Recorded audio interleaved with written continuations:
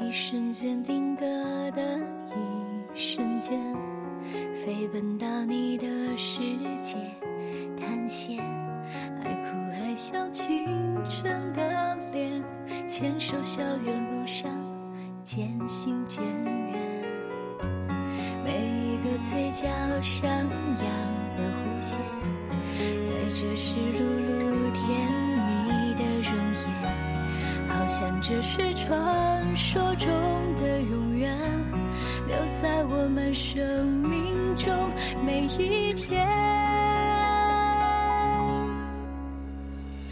年少的时光都用来寻找被风吹起的裙角，被雨打湿的烦恼，那不能形容的美好，让一颗心总在奔跑。年少的时光多用来幻想，光阴静静的流淌，远远地望着你欣赏，我多想走过去陪你，多想告诉你我心所想。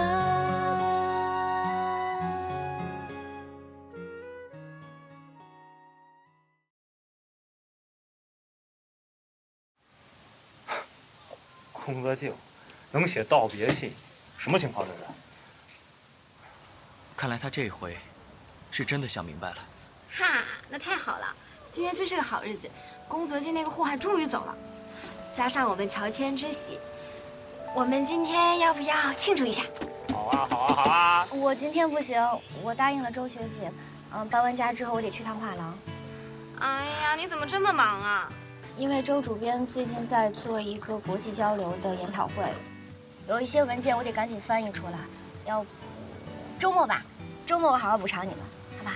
哎呀，算了算了，刚刚毕业嘛，工作要紧。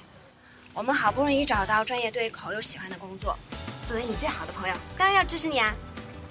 谢谢珊珊，你真的是太善解人意了。哎呀呀，有人眼睛都绿了。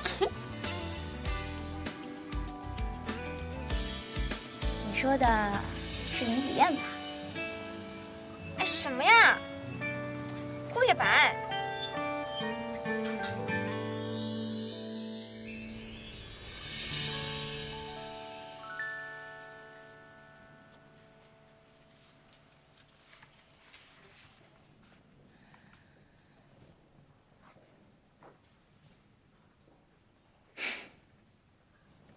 在想什么呢？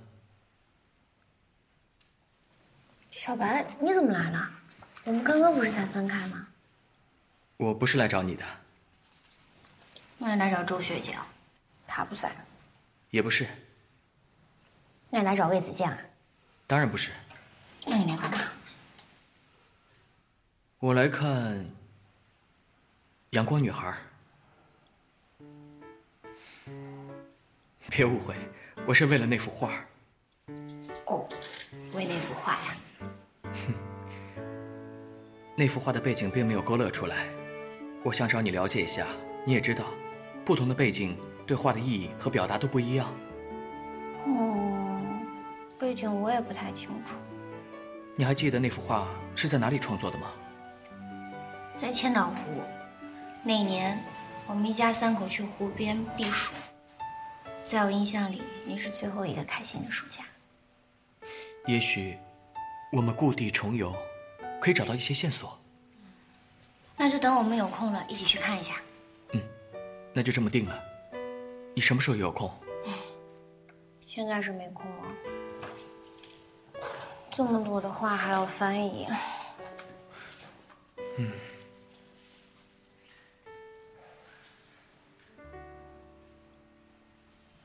小白，那个小朋友像不像小时候的你？嘘。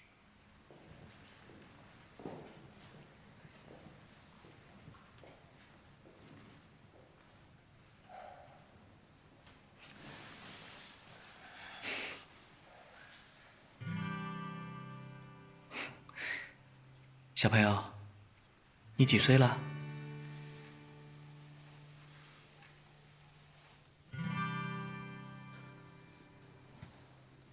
小朋友，你画画画这么好，是不是以前学过呀？小铃铛，妈妈总算找到你了，你怎么跑这儿来了呢？啊？程媛姐，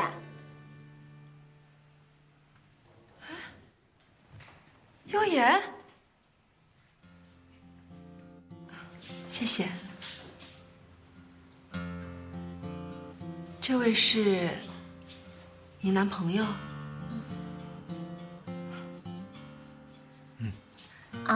程媛姐，这个小朋友是？啊，他是我儿子，叫小铃铛。儿子？你什么时候有的孩子啊？我和吃谱分手后没多久，家里逼着结婚，给我介绍一个相亲对象，条件还不错，我就把自己给嫁了。那什么都没有告诉我，如果我知道的话，我一定会去的。我叫的人也不是特别多，不过那都是过去的事儿了。我都已经离婚了。离婚？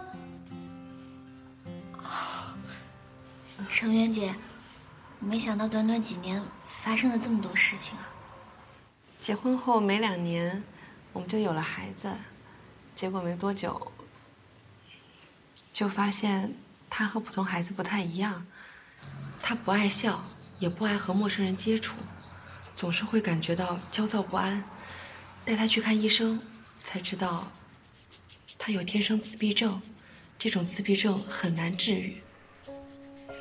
我们跑遍了所有的医院，都是以绝望告终。我那个前夫接受不了这个事实，就和我提出离婚了。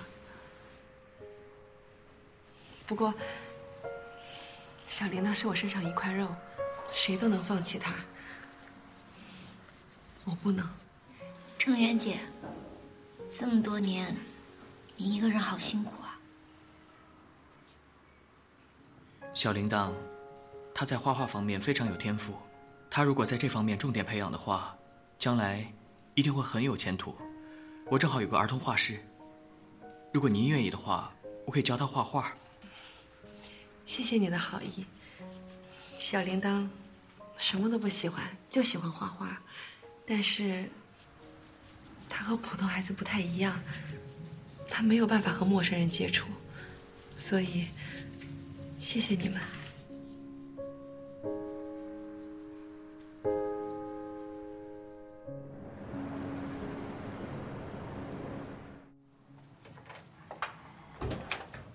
我回来了。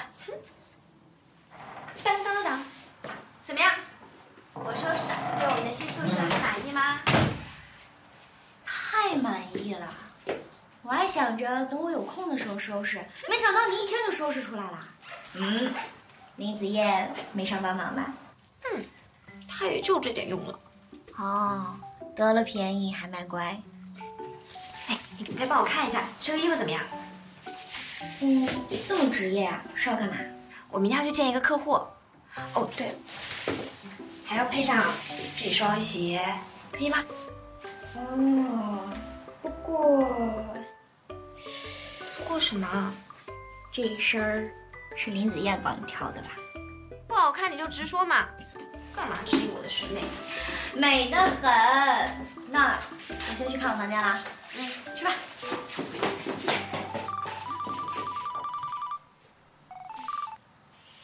喂，亲爱的，干嘛呢？在试新衣服啊，我明天要去见一个客户。要不要我送你啊？你说呢？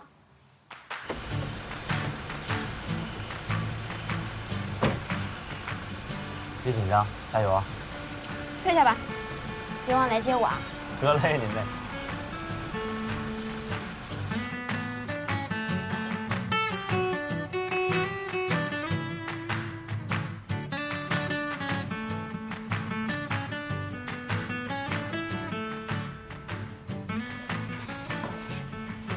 您好，请问您是丽天集团的李总吗？我是，您是？您好。您好，我是卫视集团传媒的苏珊。是这样的，本来您是跟我们经理约了今天过来洽谈这个广告合作的事情，但是他临时有事来不了了，所以我就过来了。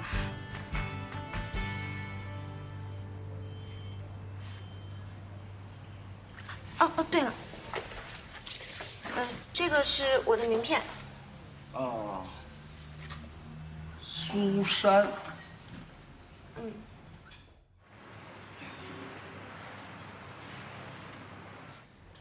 我可以坐下吗？当然可以，当然可以，当然可以，请坐，请坐。哎，服务员，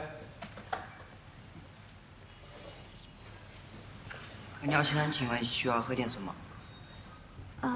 一杯西瓜汁，谢谢。好的，你稍等。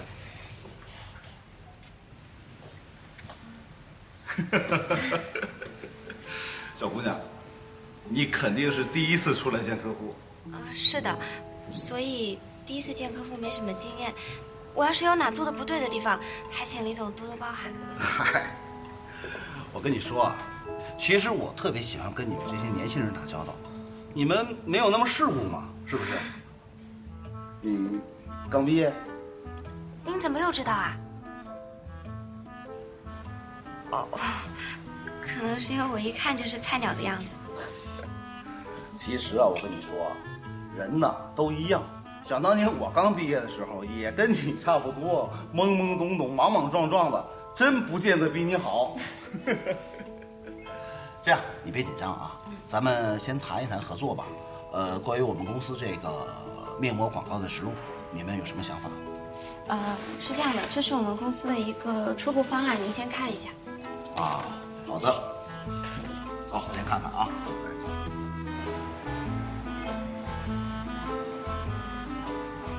一路顺风。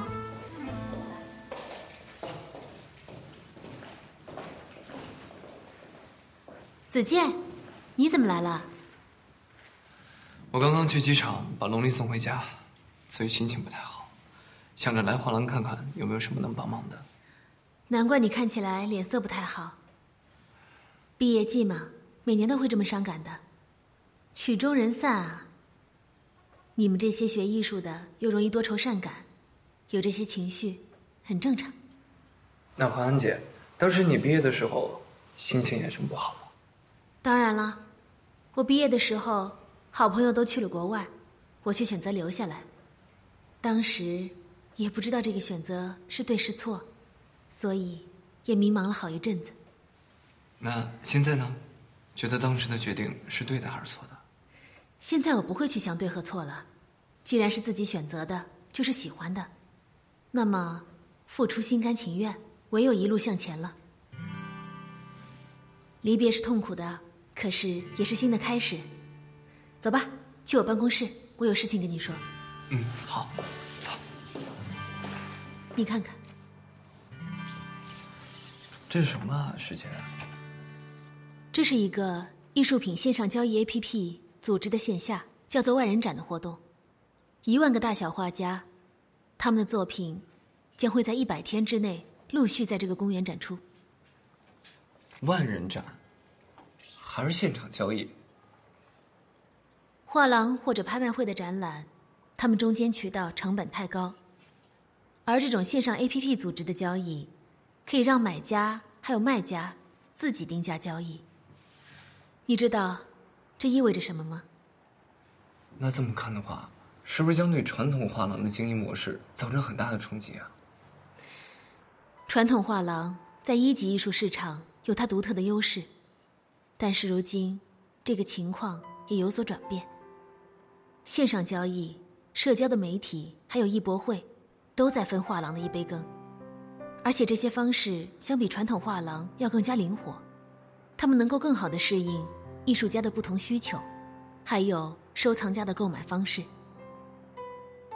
你有没有想过，这些中介会对画廊造成什么样的影响？而我们传统画廊又该如何应对呢？师姐，我还真没考虑过这些。这就是我们画廊面临最严峻的危机。我们要生存，就要顺应这个时代，做出改变，不然就会被时代所淘汰。欢姐不过比我大1岁，却要承担这么多。放心吧，欢姐，不管画廊遇到什么困难，我都会和你一起面对。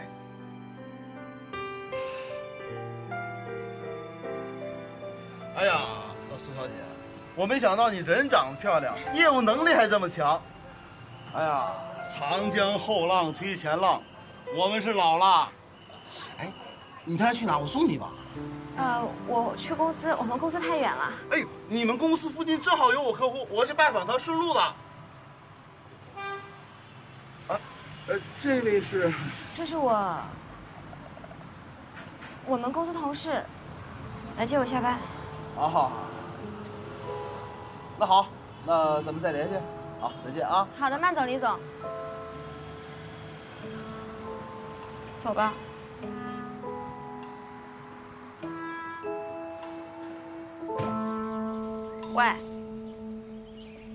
喂，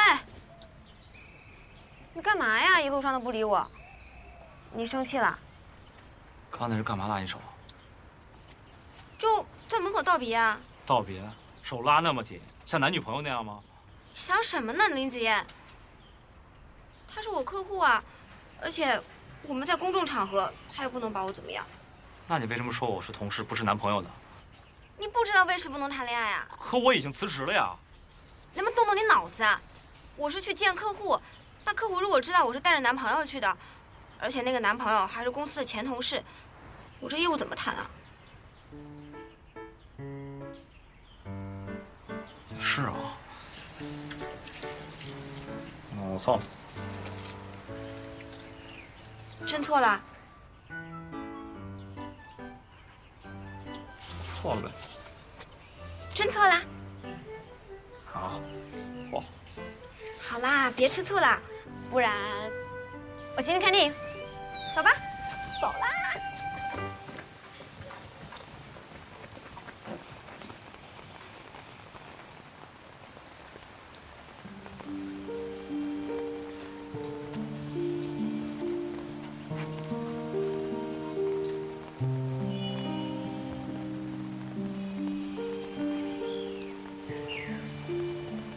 好久不见。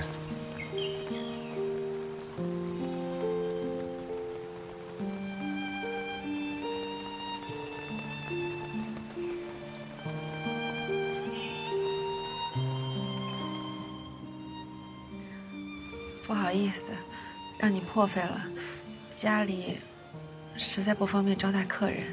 跟我就不要说这些客套话了。这些年也没你的消息。我听悠言说了关于你的事儿，有什么我可以帮忙的？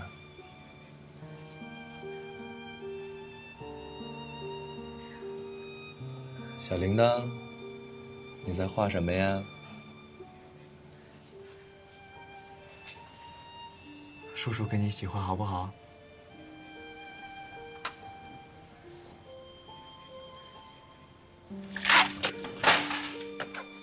小铃铛，没事，小铃铛，没事，关小铃铛，没事。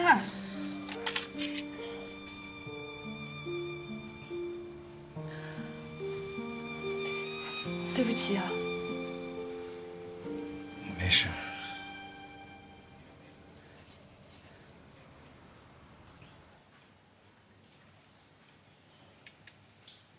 好可爱啊！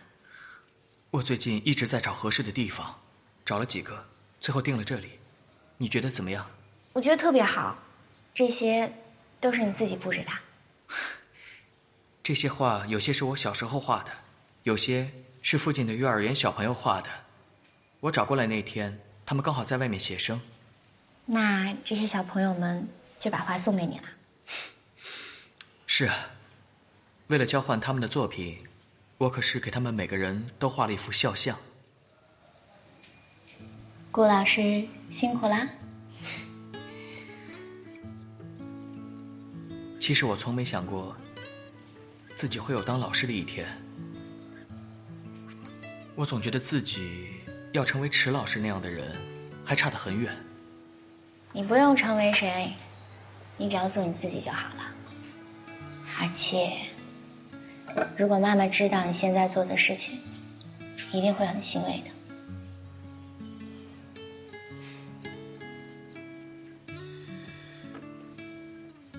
那天见到小铃铛，我就在想，这个世界上还有多少孩子像他这样，他们无法表达自己，但是画笔可以成为他们的工具。我想多少为他们做点什么，让他们和这个世界建立联系，不要让自己那么孤独。你已经做到了，不是吗？悠言，你愿意和我一起来帮助他们吗？当然了。其实我不太会和小朋友相处，而且我也看不到颜色。如果你来帮我的话，我可以教技巧，你可以教色彩，就像木棉先生和他的妻子一样。像不像他们，我不知道，我只知道，我愿意跟你在一起，来做这件事。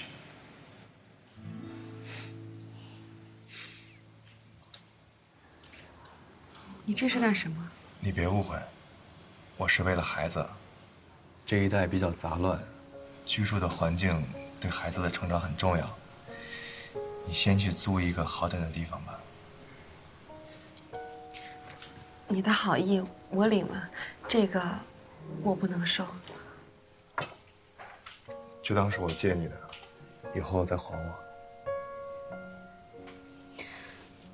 你说那些，其实我考虑过，我也想给小铃铛一个好的生活环境，让她能快乐的成长。但是，我们学校现在急需英语老师，你的专业水平过硬，又在学校工作过，如果你愿意来的话，学校一定会很欢迎你的。小铃铛的情况你也看到了，她没有办法和陌生人相处，我必须每天都陪在她身边。像这样全职的工作，我根本没有办法考虑。我看小铃铛非常喜欢画画，悠言的那个同学是个非常优秀的画家。我说的优秀不只是在专业上，他的人品也是非常可靠的。像小铃铛这种情况不适合托管在幼儿园，如果能把他托管在画室，有他感兴趣的东西在，也许慢慢会有好转。孩子需要成长，我们得帮他慢慢去了解这个世界。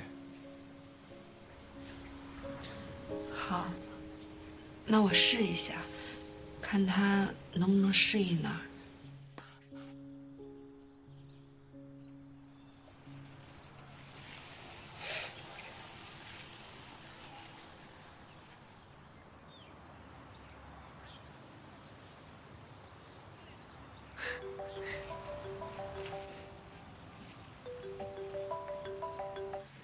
悠言，小白，我刚刚接到我哥电话，他说程媛姐答应把孩子送到你那儿去学画画了。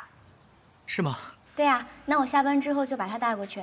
好，那我今天也做一些准备。拜拜。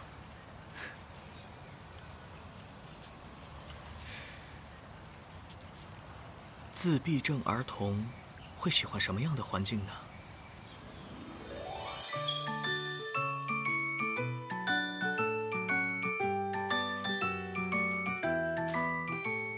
小白，原来你都布置好了。看来我们想到一块儿去了。我本来还想早点过来帮忙的，没想到你动得这么快。没关系，革命尚未成功，我们一起努力。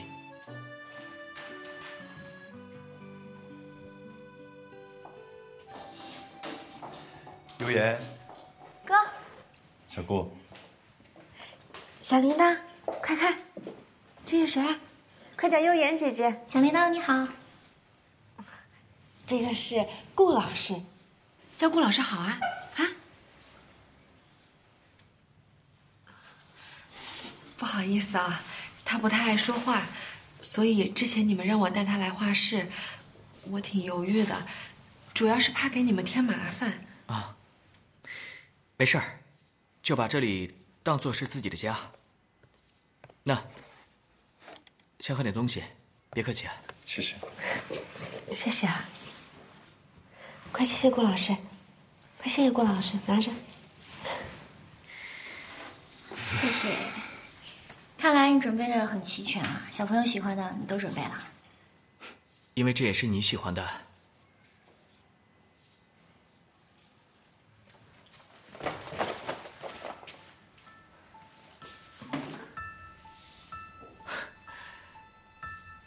看来他真的很热爱画画。有兴趣是好事儿，没准儿我们能够通过画画对他进行一定的治疗。我以前尝试过，但是效果不太好。他之前学过画画吗？没有系统的学习过，不过大概他在4岁的时候，我发现他对画画挺感兴趣的，经常会在纸上乱涂乱画，画得挺抽象的，有时候像小狗，有时候像小猫。我发现他对这方面有兴趣，我就对他进行指引，给他准备过一些图册，让他照着临摹。哎，不一会儿还画得有模有样的。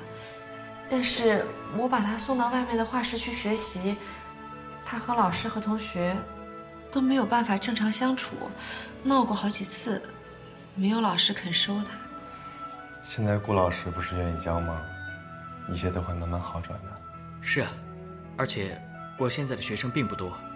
根据小铃铛的情况，我可以1对1教学，这个没有问题的。那这个费用？这个你就不用担心了。等孩子学有所成之后，我们再聊这个问题。对啊，程月姐，咱们大家都是自己人啊，跟我们客气什么？那我们就先试试。啊，不过我一会儿有一个面试，我可能得离开一会儿。但是小铃铛从来没有离开过我，我不知道他能不能适应这儿。一会儿有什么事儿，随时和我电话。好，放心吧。一会儿见。麻烦你们了。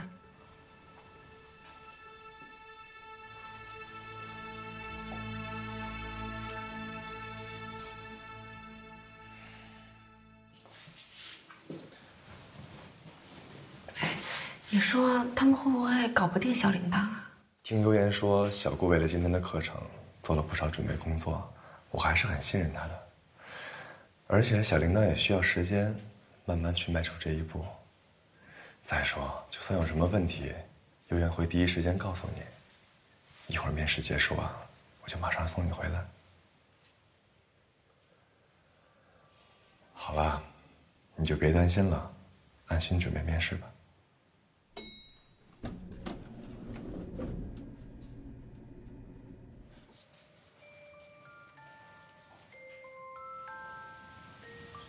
小白，你打算怎么教他？其实每个孩子都是天生的小画家，画画是他们的创造和表达。至于画什么怎么画，他这个年纪不应该有任何限制。我觉得先让他自己发挥自己的天赋，怎么样？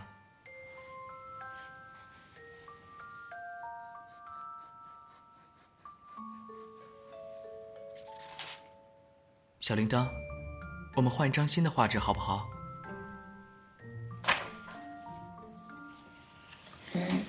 小白，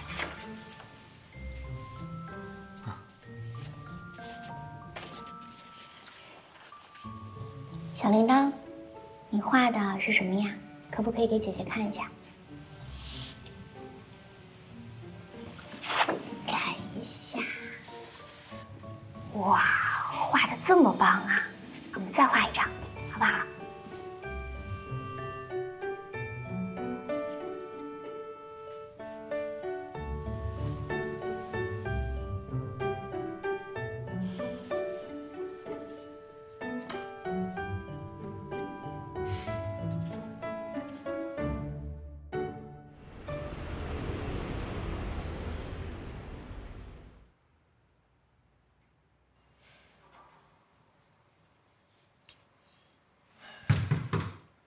林子燕，组长怎么来了？完了！林子燕在家吗？林子燕，来了！你怎么来了？哎呀，我刚才睡觉，你这怎么突然来了呢？就今天提前下班，正好路过，来看看你呗。苏大人，请您随便视察，不准油嘴滑舌。你来你也不提前说一声，我好准备一下呀。准备什么？你要在屋里藏个人吗？我都有你了，我还藏什么呀？再者说了，我还怕我藏的人被你骂死呢。我就骂你，我对别人可温柔了。你下次来一定要跟我说，家里连水都没有，我赶紧给你烧点去啊。不用。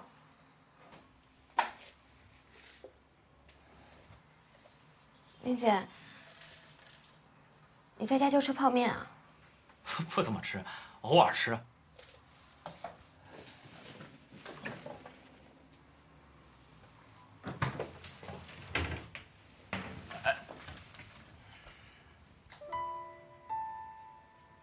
这是我1年量，哦，3年的量啊。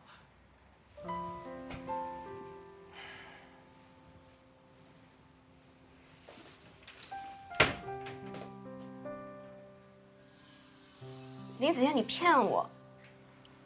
苏珊，你别这样呗，我一大老爷们儿吃泡面怎么了？我跟小白上大学那会儿吃的泡面都绕地球1圈了都。是因为把钱都给我交房租了，对不对？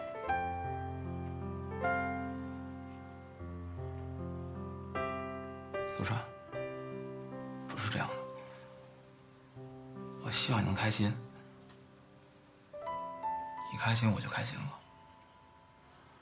我处的差点没关系，咱们以后好就行。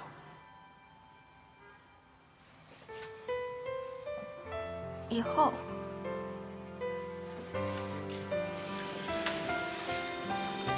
以后我们的时间还很长。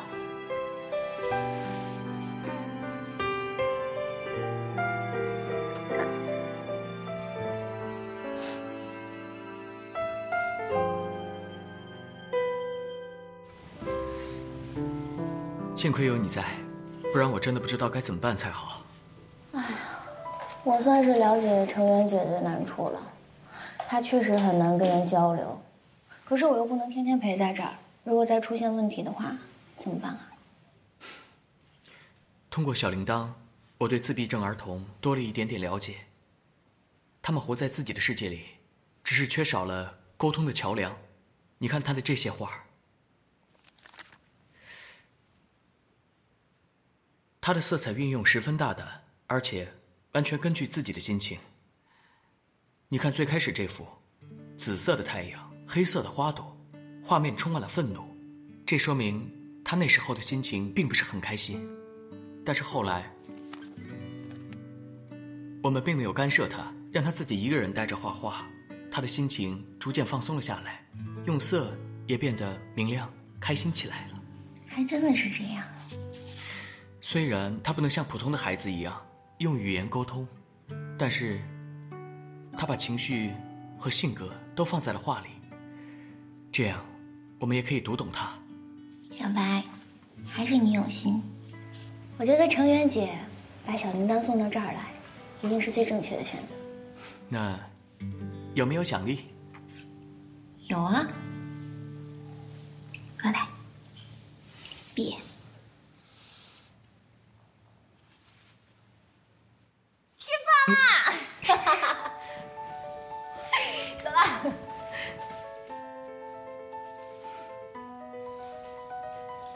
你想跑哪儿去？我想去吃饭。好像很久没有这么抱过你了。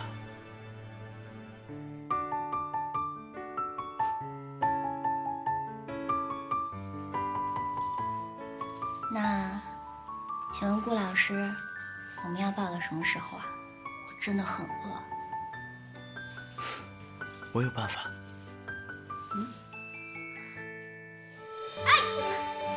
走，吃饭去。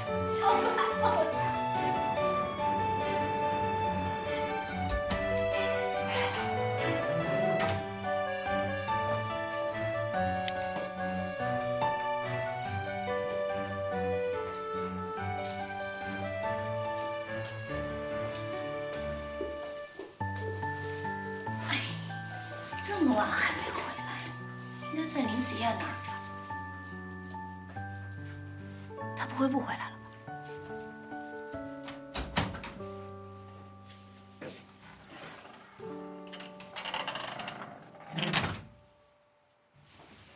苏珊，怎么这么晚才回来呀？林子燕的房子怎么样啊？不怎么样。我这么晚回来，是因为给他做了顿饭。既然那个笨蛋没钱吃饭也不说，天天吃泡面，那是人过的日子吗？我们大名鼎鼎的苏珊部长，居然还会给别人做饭。这谈了恋爱就是不一样，越来越贤惠了，我都不敢认你了。还说我呢，自己还不是一样。你也是刚从工业班那回来吧？不过你们现在到底是什么情况了？前路漫漫啊，哎呀，我爸还是不同意。不是我说你，我觉得你爸那一关吧，只要你们同心协力，肯定能过的，就看你们愿不愿意了。我们当然愿意了，但是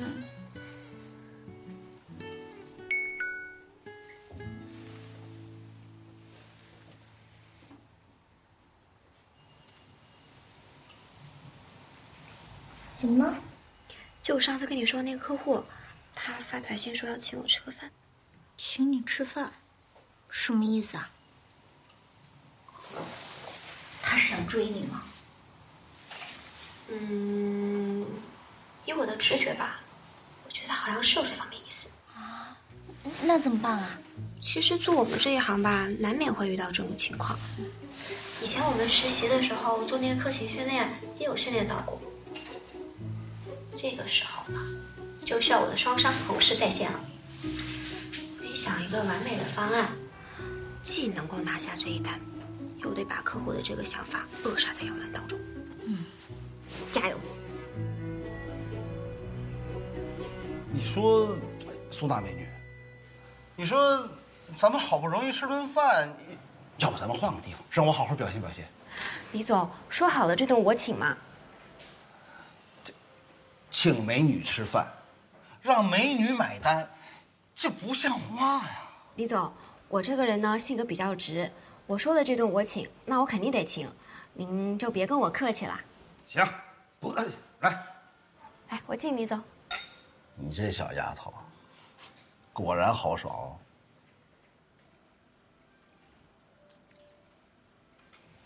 我跟你说实话啊，我打第一眼见到你，就很喜欢你。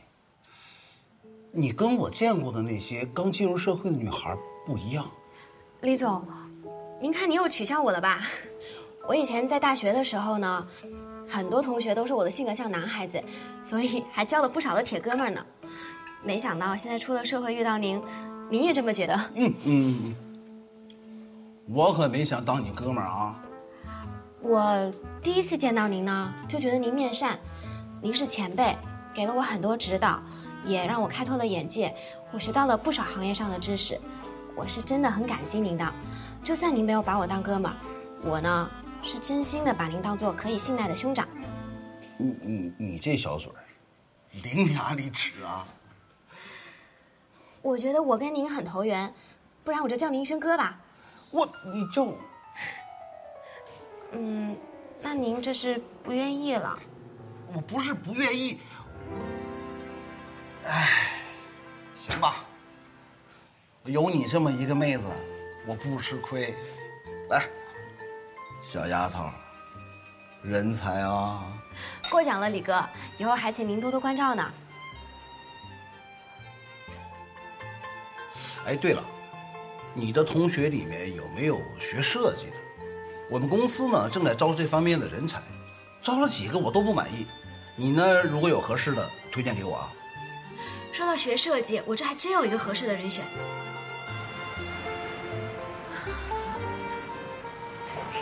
你是不是紧张啊？我有什么紧张的？我不紧张。待会儿别紧张，你只要正常发挥，一定可以被录取的。放心吧，我都不敢，你比我紧张。行了，我走了啊。哎，等会儿。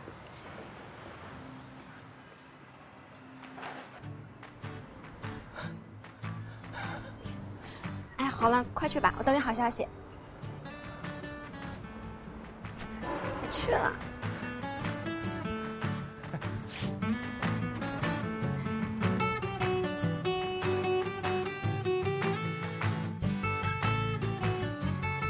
刘位是林子燕先生？是我。跟我走吧。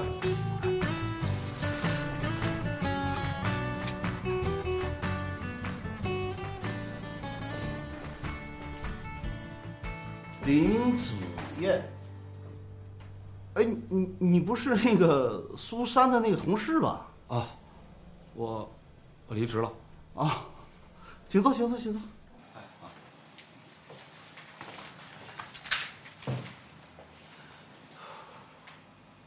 李总你好，我叫林子燕，我兴趣爱好广泛，我曾上多用多用。林子燕，我实话实说啊，我们公司呢，对这个设计人才的要求还是很高的。你呢，没有什么工作经验，以你的条件，想过出事都是很难的。哎，不过没问题。苏珊啊，跟我介绍过你，我看在苏珊的面子上，我就让你过了。苏珊这个小姑娘不错，长得漂亮，人也活泼，业务能力那更是没得说呀。我跟她真是一见。对不起，我不接受这份工作。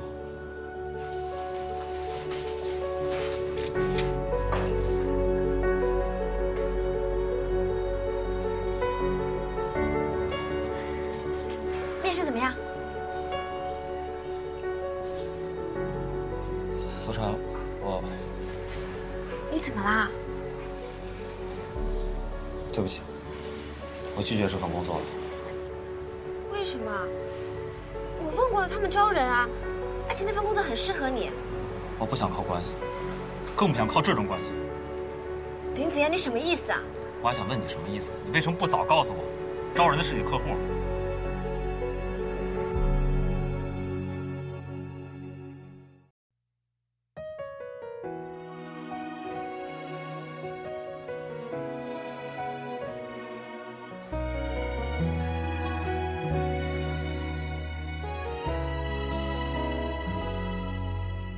也许我只想亲口跟你说再见，所以在这想念后加了逗点，就好像闭上双眼，那样你就真的消散不见。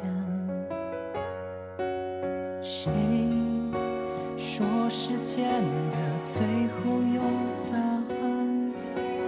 当太少峰回路转，成熟的人都懂这世上残忍，听起来能温柔一些。如果想念还是在我的心中看得见，你做的靠垫还空在傍晚窗边，回忆加工我拥有的真切的幻觉，却成为了一切。如果想